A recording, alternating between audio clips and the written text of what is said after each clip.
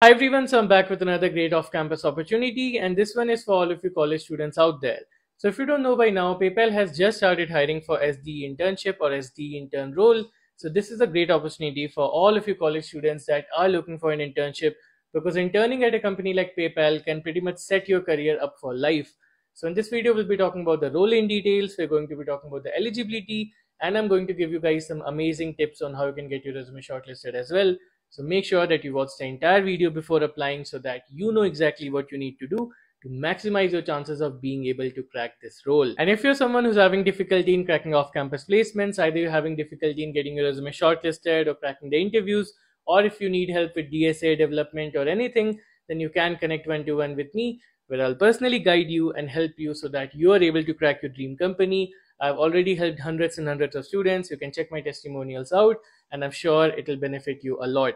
So you can connect one to one with me, and I'll personally help you in every way that I can. All right, now coming back to this opportunity, like I said, PayPal is hiring for SD intern role, and this is a golden opportunity because we have not seen PayPal hiring in a long time. Because of course, I make videos on a daily basis, so I know which companies are hiring. And trust me, PayPal is hiring. It's a golden opportunity, like it's a rare opportunity. So this is something that all of you guys should try, given that you're eligible. Now that brings me to the eligibility. So if you are a 2027 grad, then you are eligible for this. Okay. So if you're enrolled in your bachelor's degree and if you're a 2027 grad, then you are eligible for this. It's going to be a 2 months internship, and it's going to be a great thing for your resume and of course for your career as well. So that is pretty much the eligibility. If you still have any doubt, feel free to ask me in the comments and I'll be there to clarify it for you. And now let's get to the most important part, that is how do you get your resume shortlisted. And of course, getting your resume shortlisted at a company like PayPal is no joke. You have to make sure that your resume is the most perfect version of itself. Okay, you have to put your best foot forward in this case scenario. So how do you make the best resume? Let's start from the basics to the advanced level. Basic, you need to have a good resume template. So what I suggest is use a resume template on Overleaf. I'll give you guys the template in the description box. Use it and prepare a proper resume with that. So you can use it, edit it on Overleaf, put all of your stuff, and then basically you can use that resume template. After you have a resume template, after you have a clean looking resume template, next thing is the ATS score. So you need to make sure that you have a good ATS score of at least 70 and above. If you want to know how to check your ATS score, then you can use two websites that I suggest. One is Enhanced CV, one is Resume Worded. Link to both of these will be in the description box, or you can just Google them. It's not that difficult. How do you improve your ATS score? A lot of people even ask me that. So there are a couple of things you need to be clear of on how to improve your ATS score. First, of course, you can do trial and error, because you can just keep checking your ATS score. But how do you do trial and error? Because you need to know what to improve on, right? First is the project description. What do you need to do in your project description, or any work experience, any practical experience that you have in your resume?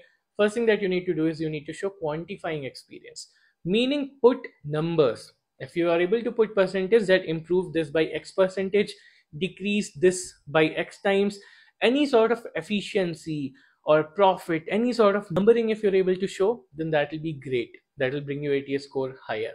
Apart from that, make sure that there's no repetition.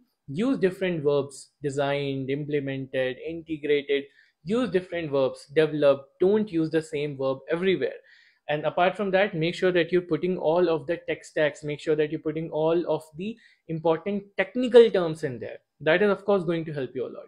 Apart from that, you need to make sure that your resume doesn't have any inconsistencies. Make sure you have proper timelines. Make sure you have proper grammar, spell check. All of these things are going to be very important. Something as minor as not using a capital letter can bring down your ATS score. So I'm not trying to scare you, but the point is your resume needs to be perfect. It's a one-time thing. Once you do it, then of course your resume score will be like that, right? It's a one-time effort, one-time investment. Once you bring your ATS score higher, it will help you everywhere, not just in this opportunity. So make sure that your resume's ATS score is 70 and above. These are some of the few things that you can use. There are way more things, but of course you know your resume best. I have not seen your resume, although you can connect with me for resume review as well. But in a general way, this is what you need to do. Okay, have a resume's ATS score of 70 and above. Now we got the template, we got the ATS score. The next thing and the most important thing is your project section, right? So here, of course, if you have Java or JavaScript related technologies, it will help you a lot. So if you have Java in your resume, if you work with Spring Boot, If you work with JavaScript related technology, showcase that in your resume. If you work with REST APIs, showcase that in your resume. Apart from that, I'll give you a list of keywords in the description box like I usually do. You can take a look at it and use those keywords, put them in your resume to make sure that your resume aligns with their JD or their requirements. Okay, that is of course very important. But in a general sense, you need to have good projects, you need to have bullet points for your project description, you need to showcase what you've done in your project. A lot of people have one line, developed a full stack application. No, you need to showcase developed front end using React, using this, developed back end using Spring Boot, using this. You need to have at least 3 to 4 lines, bullet points in every project.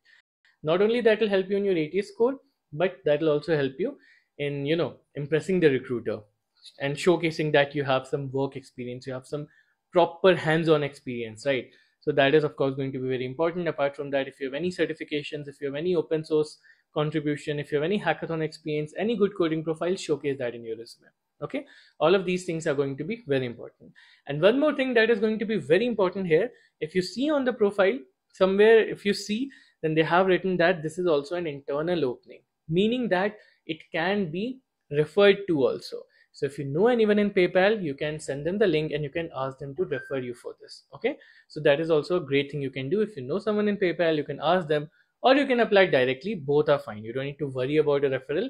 It's just a extra step you can take. If you don't know anyone in PayPal, or if you're not able to get a referral, don't worry, but don't waste time before you apply. All right, what I mean is don't take 2 3 days 4 days just trying to find a referral, because the position can close soon. So you need to apply ASAP. Don't waste any time before you apply. Okay, watch the video which you already have, take a look at the description box, all of the important things will be there, and then make a proper resume and then apply ASAP. And of course, if you need more details on how to crack the interview, I'll be giving you guys some interview experiences in the description box. You can have a look at that as well, and you'll be able to figure out basically what the interview process is going to look like. Okay, so that's pretty much it. Just have a look at the description box and apply ASAP. This is a great opportunity, a golden opportunity, and I want you guys to register for it. I want you guys to apply for it. And even if you don't get this one, don't worry, because I'll be bringing you guys a lot more opportunities. So all you need to do is subscribe to the channel, and you can also join my WhatsApp channel so you don't miss out on any hiring opportunities. So yeah, that's pretty much it. Let's see you in the next video.